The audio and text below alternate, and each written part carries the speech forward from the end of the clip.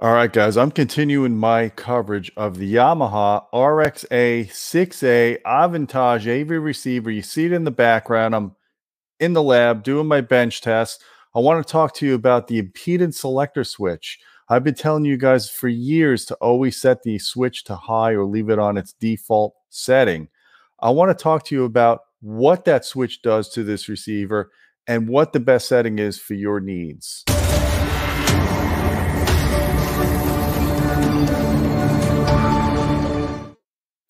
Hey folks, I'm Gene Delasalo with Audioholics, and we are going to talk impedance switches again. You know, I hate these things so much. And no matter how many videos I do, there's always someone in the comments down below saying, I switched it to the 4-ohm setting because I got 4-ohm speakers and it sounds so much more dynamic. It's so much more powerful. No, it's not. And I'm going to show you the facts because I know if I tell you to set it to the high setting, it's not going to be enough. You know, if you ever watched the movie Tommy Boy, you could get a good look at a T-bone if you stick your head up a cow's ass, but I just take a butcher's word on it. Well, here I am. I'm the butcher. I'm with my Audio Precision doing very precise measurements to show you guys. I'm going to give you data that you can't get on any other YouTube channel because I care. I care about truth and power. As Arnold says, you got to have power, absolute power. So first thing I want to show you is this receiver has actually got some good power when it's only driving 2 channels. So the Yamaha RXA 6A is rated for 150 watts a channel. You can see here I did a power sweep with 2 channels driven into 8-ohm loads. I got 168 watts a channel with both channels driven at 0.1% THD, which is really low distortion. And then it went up to about 186 watts at 1%. Now, I check at 0.1 and 1% because 1% represents the onset of clipping that you can see on an oscilloscope and arguably is audible, whereas 0.1% is well below the clipping threshold. It's still clean power. So I give you both power. So in 2 channels driven, you get 168 watts at 0.1% and 186 watts at 1%. That's very respectful because it's basically giving you way more power than the 150 watt rating. So kudos to Yamaha on that. So what happens when you set the impedance switch to the low setting? So before I go to that, I want to show you where this is. I don't like the fact that Yamaha put the switch so easily found on the on-screen display. In the past, it used to be in an advanced service menu that the general public couldn't get to. Now they're sticking it in the speaker setup where anybody could just go in there and set that incorrectly. And by the way, the incorrect setting for that is the low setting. Just for people that don't want to watch this whole video, I'll save you time right there. So you go into the speaker configuration option, you click speaker impedance, and it's defaulted at 8 ohms minimum. And this is the setting you want to keep it at, in my opinion, based on my test data. You guys do what you want. You give me the comments down below what you're doing, but I want to show you what's going on. So with that out of the way, when we set the impedance switch to the low setting, we lose a little bit power. We went from that 186 watts, 170 watts down to, I'm sorry, 168 watts at 1% and 146 watts at 0.1%. So it's obviously stepping the voltage down a little bit. You're not killing the power of the amplifier because you're still hitting about the rated power anyways, 150 watt rated power. So with 2 channels driven, the impedance set in low setting for 8 ohm loads is okay, though you get more power when you leave it in the 8 ohm setting. And if you have 8 ohm speakers, you wouldn't want to mess with this anyways. You shouldn't even think about messing with it. So I want to show you what happens in 4 ohm loads. So I drove the receiver with 2 channels driven, 4 ohms. I got a whopping 234 watts at 0.1% and 279.4, 280 watts basically at 1%. That's a lot of power.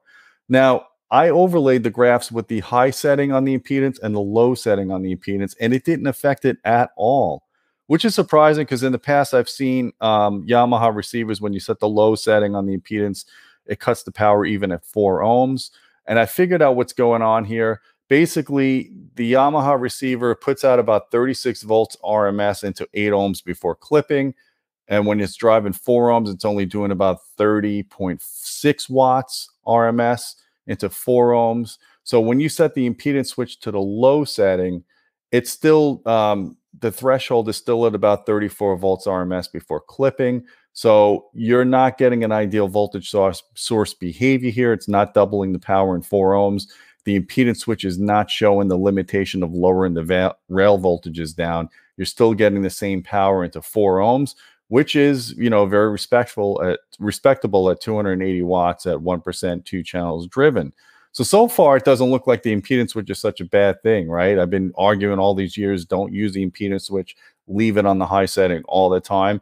In this case, it doesn't look that bad, but wait, just you wait. Let me show you, Hamilton fans. So when you are driving 8 ohms, 4 channels driven, I'm showing you 2 graphs here superimposed.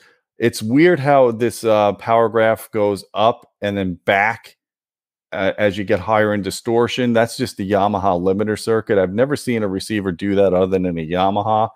But basically, when you have 4 channels driven, without the impedance set to the low setting, with the high setting, you're getting about 140 watts with 4 channels driven. When you go to the low setting, it drops it down to 54 watts at 1% or 43 watts at 0.1%. You just cut your power down to less than a third of what it was by using the low setting. So driving an 8 ohm load, look what this does. It devastates us with multiple channels driven. Right here is the reason why you never want to set this impedance switch to the low setting, regardless of your speaker impedance. It absolutely destroys your ability to drive multiple channels at high power. That's really sad to see that. Not surprising, but it's just another thing to say, don't use that setting. So I want to show you what happens with 7 channels driven. With 7 channels driven, unfortunately, Yamaha puts so many nannies on this receiver. You got the eco mode, you've got the impedance switch, and you got its own protection when you're trying to go on the bench test and trying to do more than 4 channels driven. It starts limiting power. As you can see here with 7 channels driven, even in the high setting, we're only at 50 watts. But look what happens with the low setting with 7 channels driven in the low setting. You're getting a whopping 24 watts. Now, I don't know about you guys, but you're spending $2,000 on a receiver and you're going to go and use this setting on the low setting, and you're only going to get 24 watts a channel. That's not acceptable. In my opinion, I would never, under any circumstance, use the impedance in the low setting. So I just wanted to show you a couple more graphs about the eco mode versus the low impedance setting. The most power you get, obviously, is with eco mode off and with the impedance selector set to the high setting, which is what you see here. If you look at the graph, you get the most power all the way to the right in the default setting. That's the setting you should always use. And then you see the graph a little bit to the left of that is with the low impedance setting. And then eco just completely destroys your power. You get down to 58 watts, but only 2 channels driven. Again, do not recommend that. And I want to show you one more. This is with 4 ohms, 2 channels driven, and I'm comparing the default high setting versus the 4 ohm setting. As I said before, it didn't make much of a difference, but the eco mode absolutely crushes your power. You went from 230 watts down to 90 watts or 105 watts at 1% distortion. So guys, basically, there's so many ways that you could put too many nannies on this receiver and completely destroy the dynamics of it. Yamaha put so much protection. The bottom line is, even if you leave eco off and you leave the impedance selector switch to set high, there's still nannies in there that won't let you overdrive this receiver. If I ran full power for more than 5 or 6 minutes for a couple of channels, the fan kicked in. I mean, this thing is well regulated. It keeps very well cooled. Just use the nannies that are built in and don't go and start using these extra ones like the eco mode or the impedance switch. I don't recommend using those settings. You're just going to handicap your receiver. And what happens when you limit the power of your receiver is, now as you turn it up, you're not going to be able to get it louder. It's going to start clipping, and that clipping distortion is going to be heard through your speakers, and it's not going to sound good.